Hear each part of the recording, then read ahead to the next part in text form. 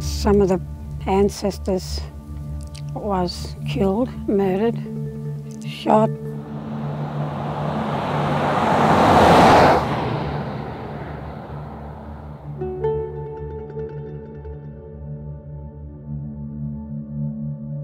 They was just passing through and the men was looking for work, so they thought they'd stop.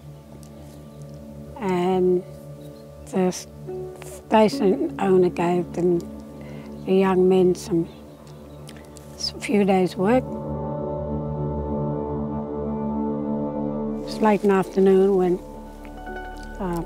they was cooking, the ladies was cooking, kids running around. I just imagined kids running around and the big daddy sitting down underneath a tree, talking to some of the kids.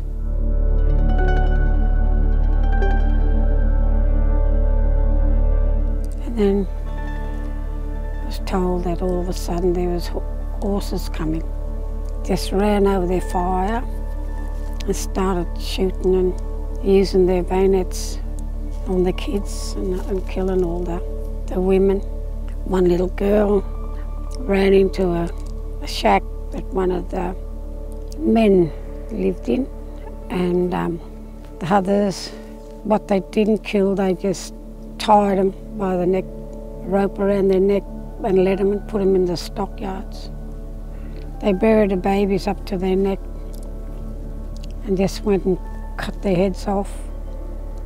And then they gathered up all their bodies and threw them in one heap in a pit and threw wood on them, and they set them alight.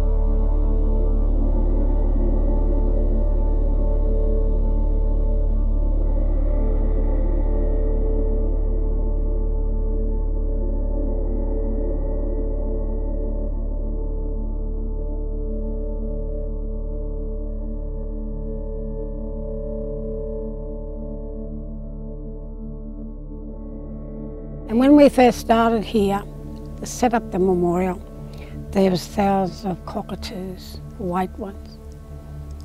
And as my family danced, the young teenage boys, grannies, as they danced, these cockatoos just rose up.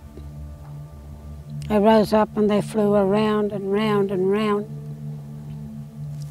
And they squawked and squawked. And then it rained. And I believe that was tears of joy, tears of relief that somebody recognised them and remembered them, and to get the truth out there. It rained every year after that. And now that their souls is at rest, they're at peace, they're happy because we remember them.